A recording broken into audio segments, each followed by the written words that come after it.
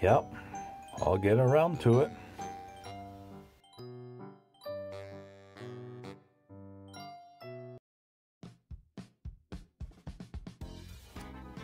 Welcome, I'm Hawaiian Shirt Papa.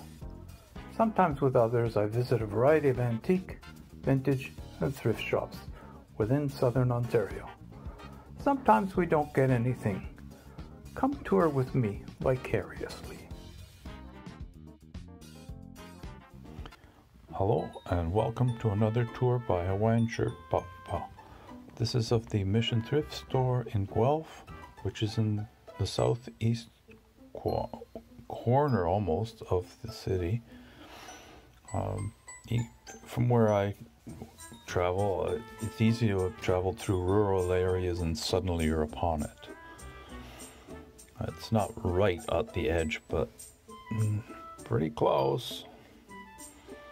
Here we go, we're going inside. Here's the collector's showcase cabinet. They've decided to segregate these for those. There's glassware, teacups, and costume jewelry, watches. I wasn't sure what those were offhand. Books and other items.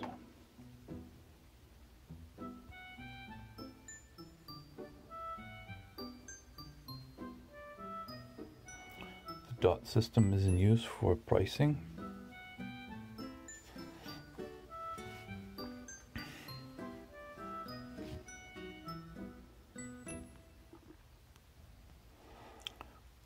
There's the glass cubes with the decorative objects, glassware, ceramics, the usual kitchenware.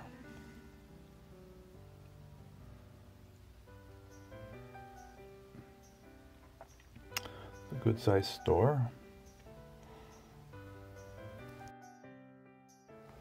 It's a fairly good sized collection of books, CDs. There's a couple of boxes of LPs at the floor. There's some children's books as well, of course.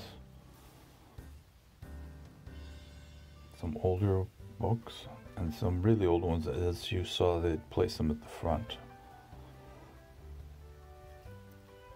They have a racking system, industrial racking system with the smaller furniture. So it does actually create some floor space where the larger stuff is, but and then we're into the shoes, men's clothes. We'll be back to here in a moment because we're going to do the search for the shirts at some point soon.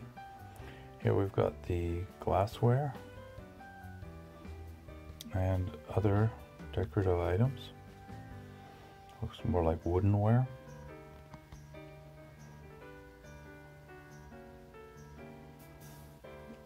There's a bit of a fascination in this area that appears with some of the African art.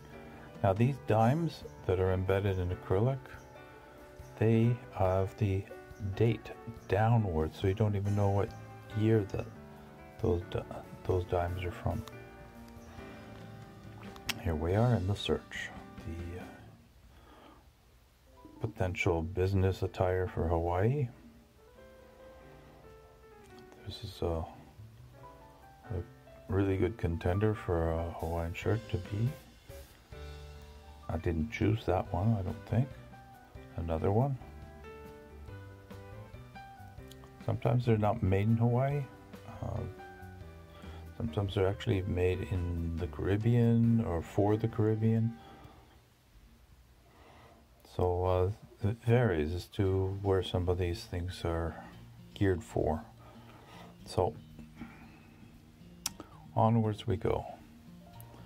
We're searching again. Oh yes, we're going around. This is where the racking and the clothes racks come together. This is the collection of t-shirts and knit tops, like golf shirts. And then we go around the corner, and these were the smaller sizes, as I remember. Another one of these kind of business attire type. A little more demure is all I'm saying. Then over there, on this way, yes, there may have been. And that was it. Then we're into jackets and pants. And here we are. We've got a box set for WordPerfect sitting on the shelf there. I really liked WordPerfect as a software. They also had the other electronics, some clocks, orange face clock. Maybe if you're heavy into MCM decor, that would fit. And here we go. There's the rack. We saw it from a close-up angle. This one's a little further back so you could see kind of things they had on it. The upper shelf is bulky items that just aren't very heavy, like lampshades and such. Teacups and saucers. Furniture. Wall of bags. Well, on closer look, it wasn't more than a cheap copy of something better well known. And the larger furniture, the pillows are in the cubes, the throw pillows are there. And here's the area for the larger furniture and the artwork along the wall. Those are the bags back there. So they got quite a bit of room for larger furniture. It's a large size store. It's surprising. The old round to it. This is like the second one I've come across. I did actually get this one. The first one I ever saw was on a door of a professor's office. Everybody says, "Oh, I'll get around to it." Yeah, okay. Well, some of us actually did get around to it. How's that? And here we go. It is a sewing and notions, and along with some knitting. There was some potentially vintage fabrics, some patterns and books. And back to some of the glass and hard goods. As you can see, they're right side by side. So it was easier just to jumble them up. The way the editing goes, it would have been very difficult to separate them all into one department and then into the next. Some of the other clothing. I was headed for something else over on this side of the store. Oh, there was a gentleman there who was wearing a Hawaiian shirt as well, as was I.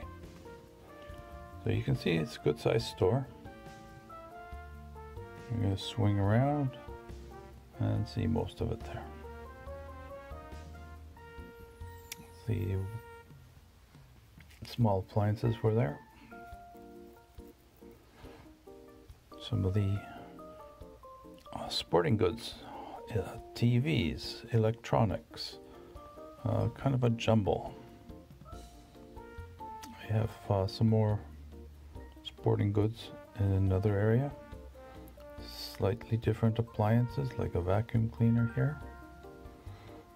And, back to the bags. Yes, here we are. We're taking a closer look at it. Even if it says that, I'm a little leery about it. Axiana. No, not something I'm familiar with at all. So, there it stays. A couple of walking sticks and canes. These are vintage housewares. And they've investigated somewhat to see what the selling price of some of these are, and they've based it on that. They are not charging you I think they had the eBay comparisons. So here we are. Some more of the artwork with the large furniture, small statuary, sets of dishes. And we're right near the cash. So these are sets and slightly more precious items. Some more books. They're not, the books are not all in one place, so don't think I'm jumbling it up that way, because I'm not. They're in at least 3 places. And then we get into the jewelry in the glass case. This is on the cash out area, nearby that at least. So they